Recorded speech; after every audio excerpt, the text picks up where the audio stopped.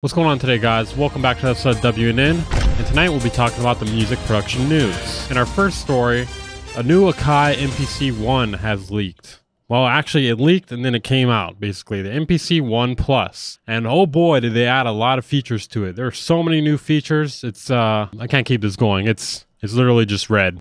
And it's got Wi-Fi and Bluetooth, I think, but it's red. Okay, I love this here. To celebrate the legendary MPC's 35th anniversary, so we're just constantly celebrating the 35th anniversary by fucking our customers in the ass. We're just gonna give them as minimal change as possible because, you know, people don't like change. So we're just gonna barely change anything and sell them something new. So it still has a 7-inch touchscreen. Would you believe that? It still has 16 pad triggers. Wow, that's insane. I never would have thought. So the main update is the unit's internal memory, which has been increased to 16 gigabytes with over 2 gigabytes of samples and loops included. So it originally had 2 gigabytes apparently. So at least that part was upgraded. It also features WLAN connectivity, and you can now sync the One Plus with Ableton Link, and it also has Bluetooth too. Oh boy, give it up for Akai.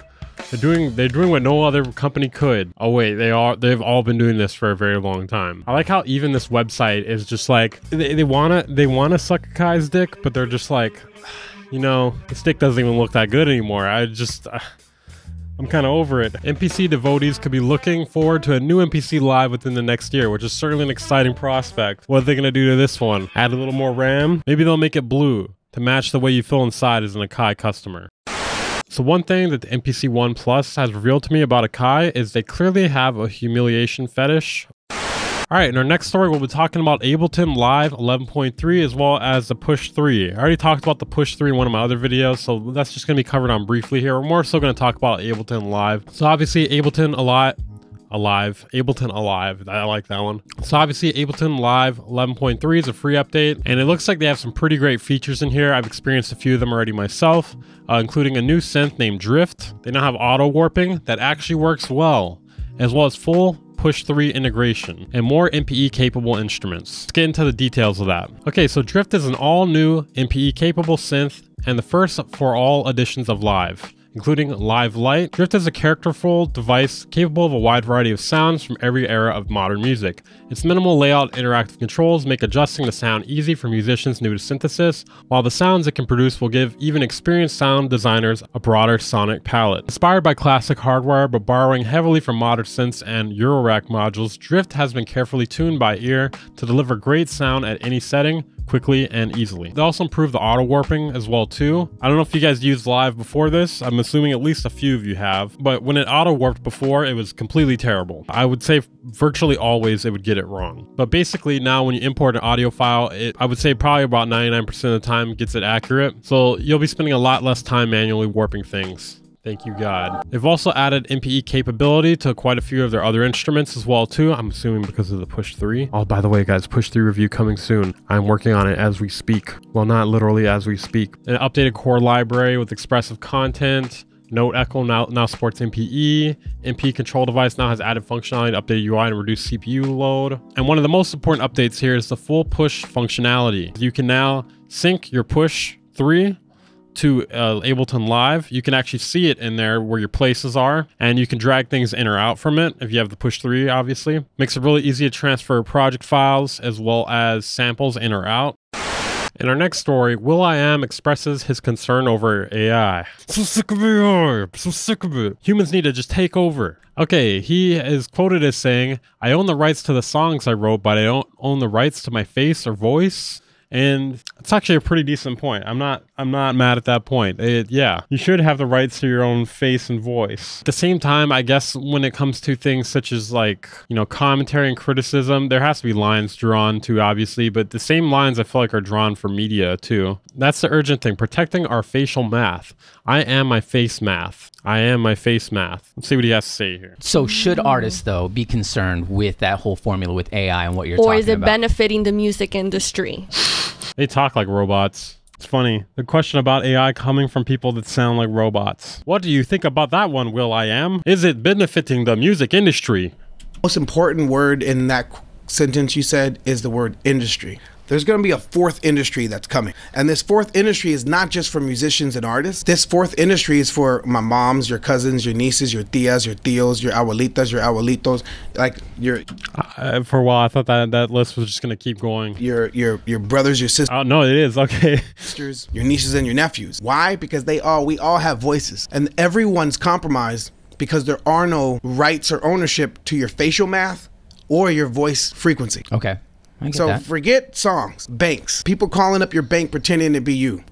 One of the issues with the whole facial math and voice frequency is there are people that sound and look the same.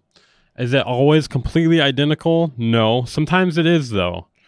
It's very rare, but there are people that look very similar to each other. I would say almost the exact same. Forget songs. Just family matters and wiring money. You get in a FaceTime or a Zoom call, and because there's no spatial intelligence on a call, there's nothing to authenticate if this is an AI call or a person call. So people should be more worried about that than really like... The rights to I Got a Feeling. I own the rights to the songs I wrote, but I don't own the rights to my face or my voice. Get out of here, bro. Right. There's new laws, a new industry is about to poof. This time next year, you'll be like, oh, Will.i.am said that on that radio station. Dude, people have been, you're not the first person to say this, man. One thing I'm noticing, I'm slowly growing, not in that way. I'm slowly growing with my reactions here. Next time you guys see me react to something, I'm just going to be like, I'm going to be this big of the screen. And then after that, it's going to be like, I'm just going to be covering up the whole fucking thing. Welcome to the Apple Store. Can I help you? In our next story here, we'll be talking about the ARTURIA Keylab Essential MK3. So it's essentially a universal MIDI controller that looks kind of funny. It looks kind of ha. What I think is funny about it is how it looks like it has a little iPod or MP3 player in the middle of it. It costs $219 for the 49 key and $269 for the 61 key. Includes Analog Lab 5, which is pretty sweet. Includes Ableton Live Lite. What doesn't include Ableton Live Lite? I even heard that new Push 3 includes Ableton Live Lite. Includes Model D, Grand Piano, The Gentleman, Melodics to improve your keyboard skills, the Loop Cloud. Let's look at the stats of it though. So we want to see, we want to check the stats.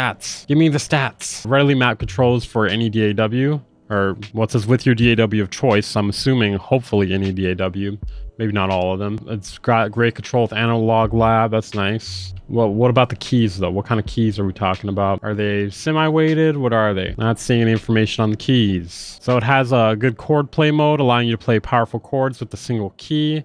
It's got a scale mode, allowing you to lock into scales. It's got an arpeggiator. The pads are RGB though. Thank you for that. It says it has durable, velocity-sensitive hybrid feel keys. I didn't see anywhere on the website where it says whether they're weighted, semi-weighted. They must not be semi-weighted then. It says hybrid synth feel keybed.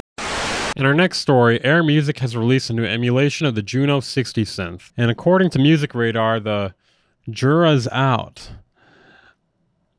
I don't know what it is. I don't know what it is with these companies, but they always just they feel the need to do a pun. They can't do any sort of humor except for a pun. Frankly, it's sickening. It's sickening. I'm actually disgusted right now. Of course, they have the MPC 1 Plus here, because why wouldn't they? Why would they not? As a single DCO, a monster sub oscillator, unparalleled VCF, and if you want that, lashings of that chorus. I think I'm all right. Okay, so they have two workflows: original front panel design plus an extended modern UI that gives you even more ways to tweak the sound. Dual envelopes, expand your LFO shapes, chorus obviously. It's $74.99, or you could try it for free. The price might be, it'll adjust at some point though. It says launch day price, that's why. How long is launch day? Who fucking knows? I don't know. Is it literally just gonna be the first day? I doubt it. Anyways, let's hear what it sounds like really quickly.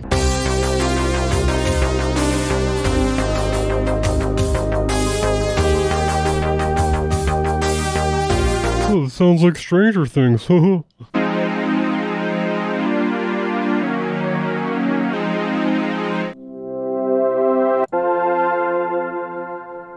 Sounds okay. Doesn't sound terrible. It's not blowing my mind either, though.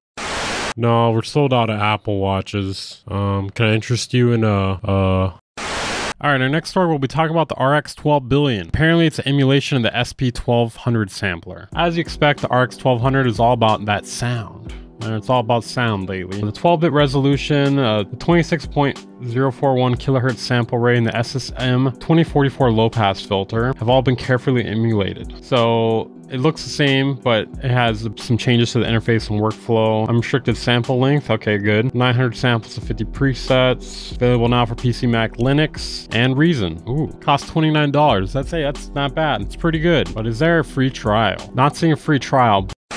Okay, in our last story of the night here, we're going to talk about something you may have seen if you watch my second channel. Make sure to go subscribe there if you haven't. It'll be down in the description. But we talked about NOPIA.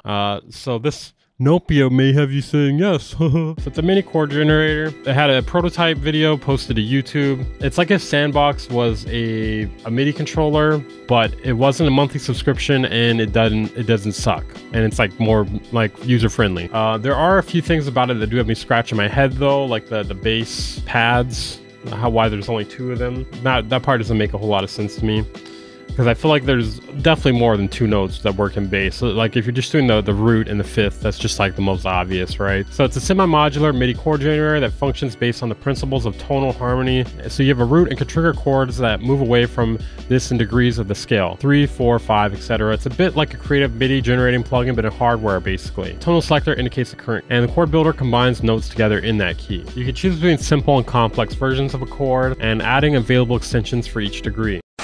Okay guys, that's it for another episode of WNN. If you made it to the end of the video, comment. For everybody who likes this video, I will build you your very own prototype of a prototype. Patreon if you want to support the channel, or become a channel member, or consider joining me on Twitch. I'll see you guys next time.